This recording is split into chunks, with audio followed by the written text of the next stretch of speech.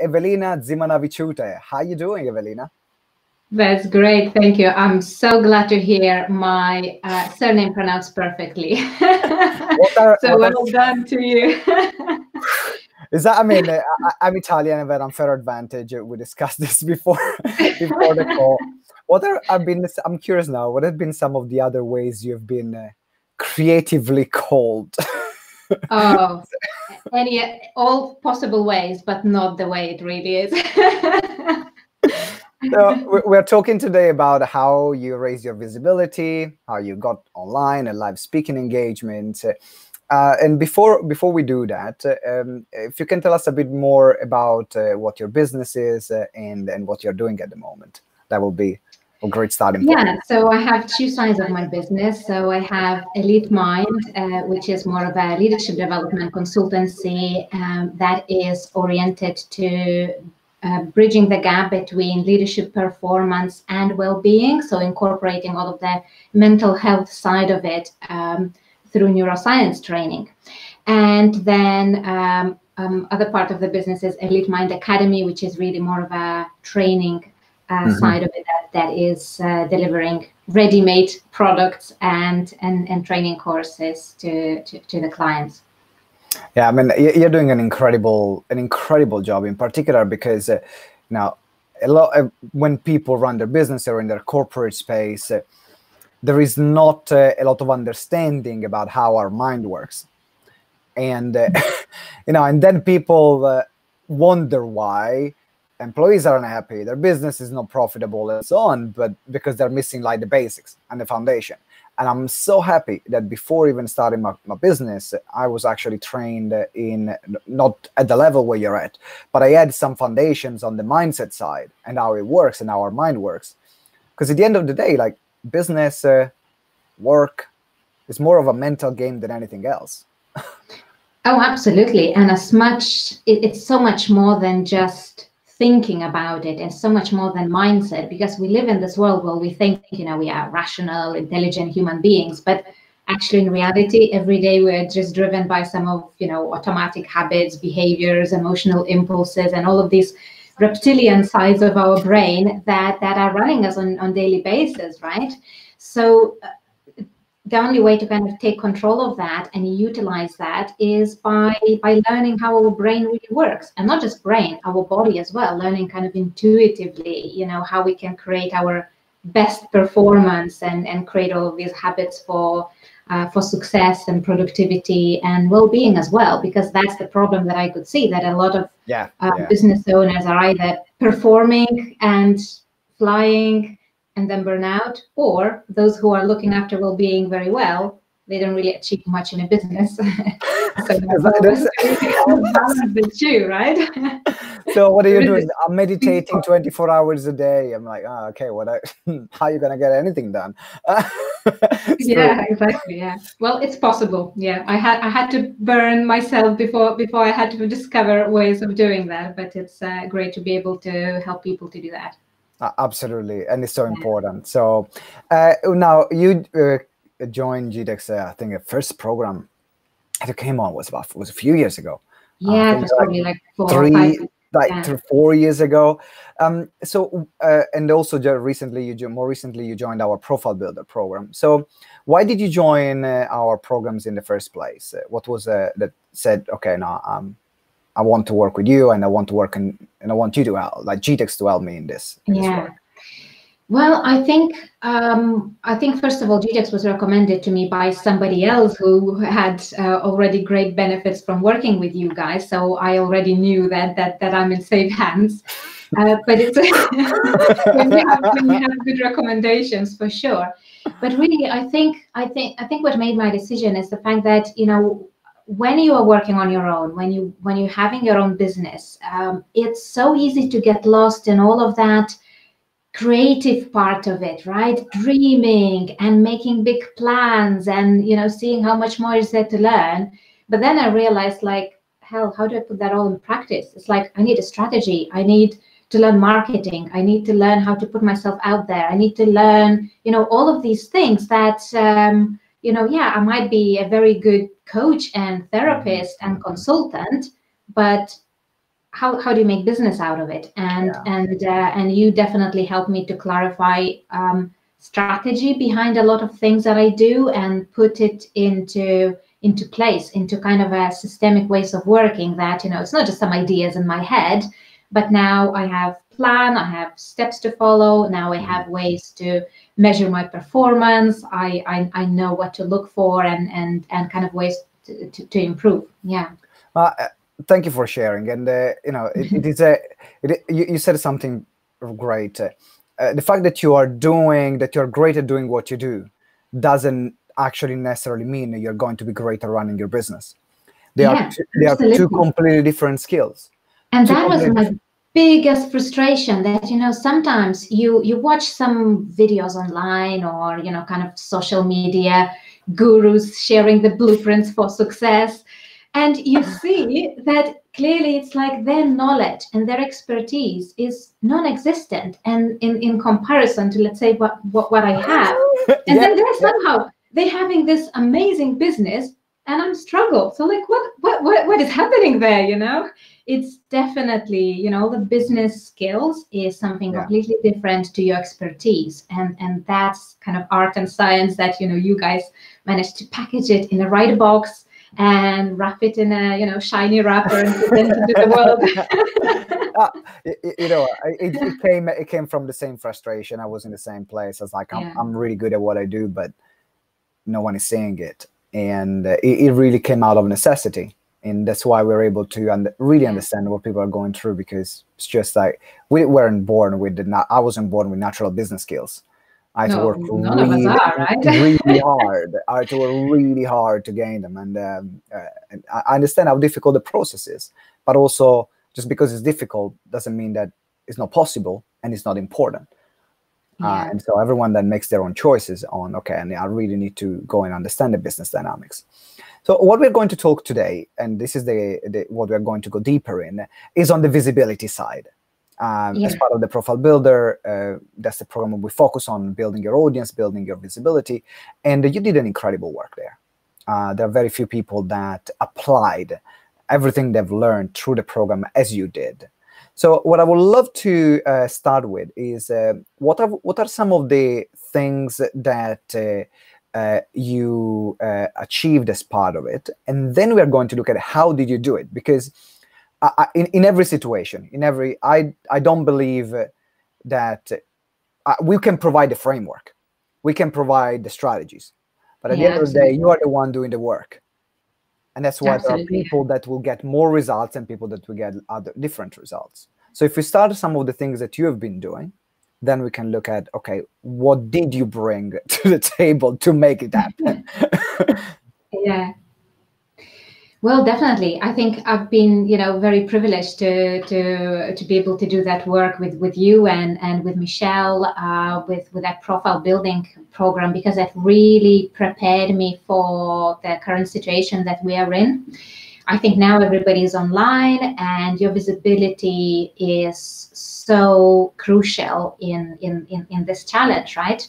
And especially the reason why I kind of sign up for that is because my clients were pretty much corporate clients. I'm not kind of providing public services, and therefore how do you then raise your profile and visibility if really all of my clients are kind of behind the closed doors and all of these kind of private referrals? So the only way for me to kind of raise that profile was to get more speaking engagements, to be more visible, to promote myself, what I do to wider audience and raise that awareness. Yeah. So definitely it's been great to have a system of how exactly do you put yourself out there, because I had no clue how to do that before I started on the program. So what are some of the things that you find that worked better for you in terms of getting those gigs, and raising your profile? Well, actually, learning how to utilize my own existing connections and doing already research in, who are other people in the field who are doing the similar work, and leveraging their connections. So Michelle had this, amazing approach of looking at different ways of finding these right people who are speaking at maybe similar events that I would like to speak, who are putting themselves in front of audience that are also my ideal audience. So that was great. It's just kind of having those steps allow me to then kind of go out and do the research and dig deep and build this engagement, build those right connections with right people. That, of course, over time, with consistent effort, it definitely delivers results. So you're talking about consistent effort. Let's talk about, let's quantify that consistent effort, because I see sometimes people have an idea of what a strategy can look like, and then reality hits, and then you're seeing actually how much work you have to do behind the scene to make it happen. So to build some of the relationships that you have built, can you talk a bit more about the process? Like, what did you do? How long it took? How many times you had to follow up? That can give like a good picture of what you did to make it happen. Yeah, well, it's difficult to say. It's actually its first step is, of course, doing the research, and of course it takes a couple of weeks to first kind of research, okay, who are the right people to follow, what are the right events to attend.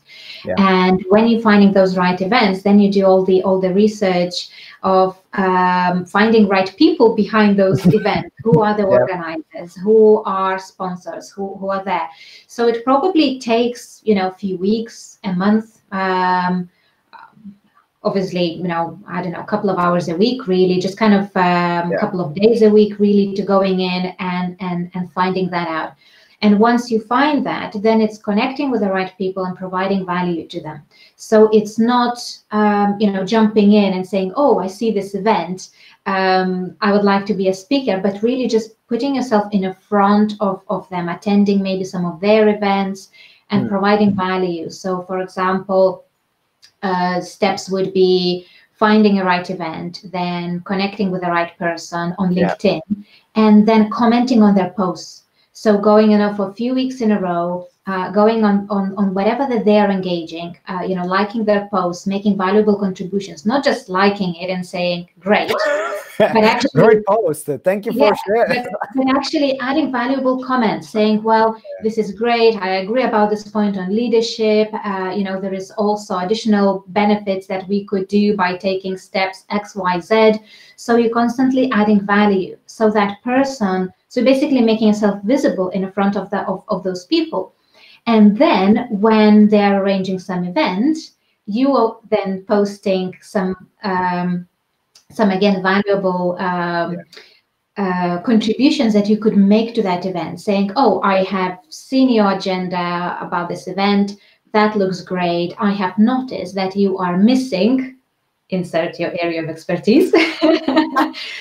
And therefore, I could contribute this and this, and that would be the value to your audience. And obviously, the fact that I've already kind of made an effort to connect with those right people, that I'm already visible by them before I send that proposal, that already puts me ahead of all the other speakers. As you can imagine, there's so many proposals that are being submitted for every event, right? So it's thinking ahead and thinking, how can you put yourself ahead of that? How can you put yourself in front of those people before you even have to apply?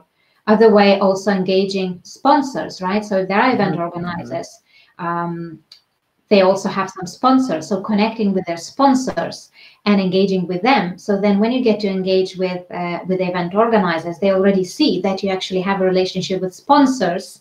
That already gives you another kind of winning advantage. So it's really, it is that kind of consistent messaging of finding the right event and kind of going after it in preparation for it. Yeah. Now, what you said right now, like, is summarized, like what people can do, what everyone can do to get speaking engagement. And right now you might be thinking, okay, well, there is the coronavirus, there is the lockdown, but these strategies, they actually work in the same way to get on online stages? Well, it's even better because to be honest, because of all this work that I've done, because I had created that visibility, because I have been engaging, now what I found that during this situation, I don't need to submit proposals anymore. Because I've been visible and because I've been sharing, thank you for inviting me to speak at this event. I've been privileged to speak at this event. Suddenly, now you are being seen as a speaker in that field. Yes. Now people start to approach me. So especially in this situation, internet is overcrowded with webinars, with online events. It's like, how the heck do you stand out?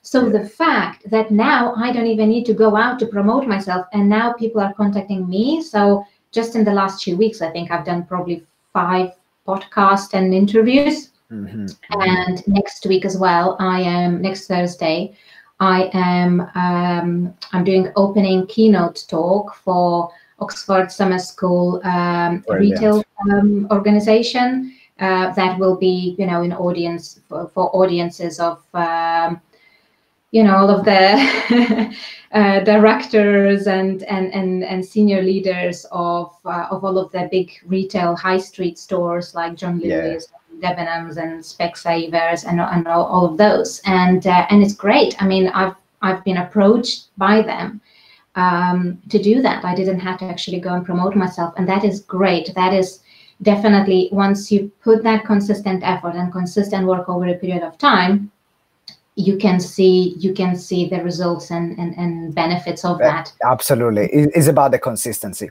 It's really about consistency, putting the right things in place, and it takes time.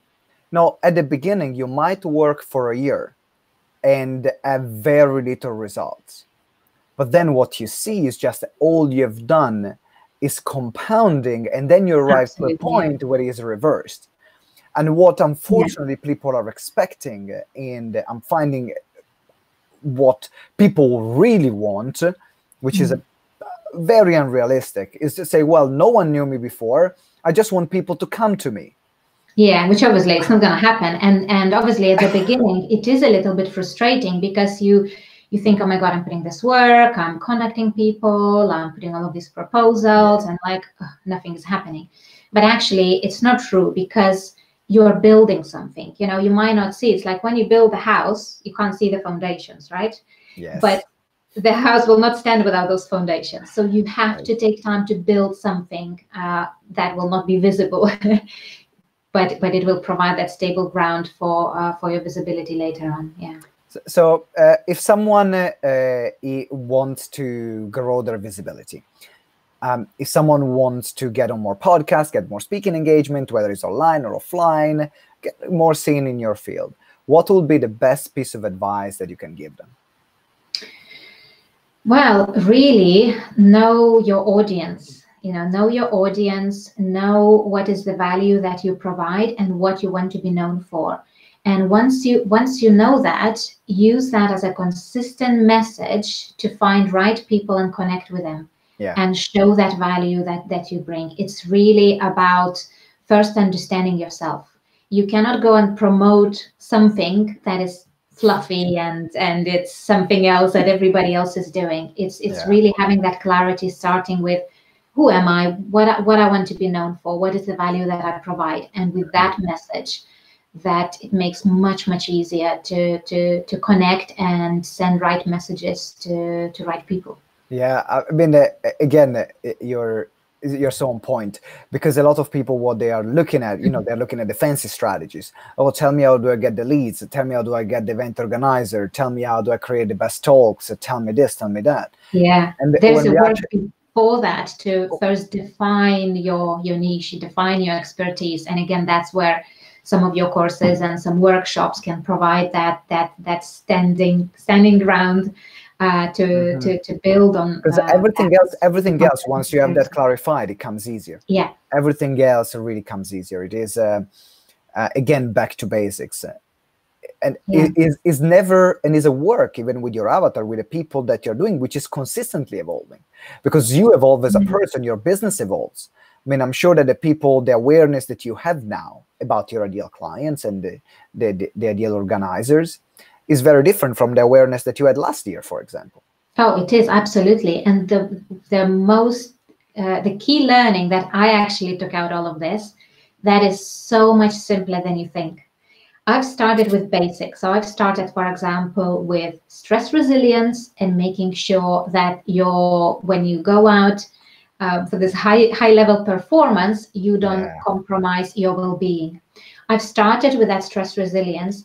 And then after that, I went on and started building, neuroscience of leadership and all of that, leadership consulting and development and all of these things. And it kind of gets lost. And then you kind of start to think, well, what was happening here? And you realize that the simpler, the better. And I kind of, through all of this exploration and discovery, I'm coming back to basics of, right, the difference in how we respond to challenges and that stress resilience. And that's your kind of entry point. Yes. That then open doors to everything else, to all this leadership development and consulting and speaking.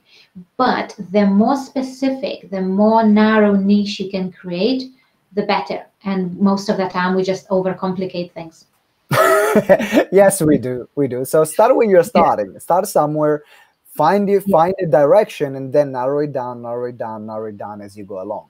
So even right now, if you're at the beginning, don't get super caught up. And so I need to really narrow it down, because it will come with the time. But if you have been broad for a while, now is really time to focus in, because then you can carve yourself a really nice position in your market. Yeah. So Evelina, before we wrap up, what are you currently working on? What are some of the things that you're up to, and how can people get in touch with you if they want to know more about the work that you're doing or work with you as well? Yeah, so the most exciting project now that I have is I've partnered up with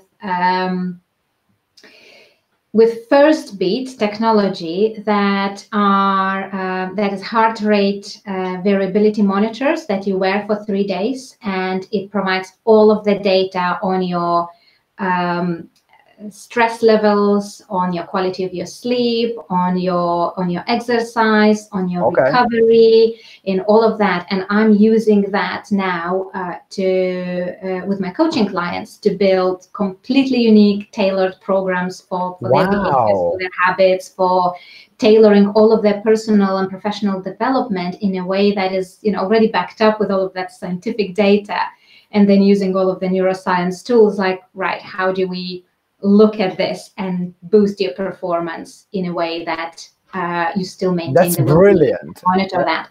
So it's really, really exciting. So any more information about what I do, also building some e-learning courses for stress resilience. And you can find some more information on my website, which is elitemind.co.uk. And connect with me on LinkedIn, I guess, if you want to see more of my events and what I'm doing and where I'm speaking, so you can follow me and engage and learn and benefit from connections. Absolutely. I would highly recommend for everyone to follow Evelina. She is incredible in the work that she does. And in particular, if you are, I know that a lot of you that are listening to the show, they are a bit of geeks. They like the idea of neuroscience. They are passionate about performance, the brain. What Evelina does is groundbreaking. So follow her material, follow her stuff. And if you know someone or an organization that is looking for this kind of material around performance, then make sure you get in touch with Evelina. I can highly recommend. She already did a training in Dubai for some of Michelle's clients, and we had incredible reviews from the work that came back from what you did there. So this everyone that hires you is in safe hands. That's what they need to. That's what they need to know. Thank you. I'm going to put the links in the show notes. So to wrap up, Evelina, we are now concluding the part with just called Because of GTeX.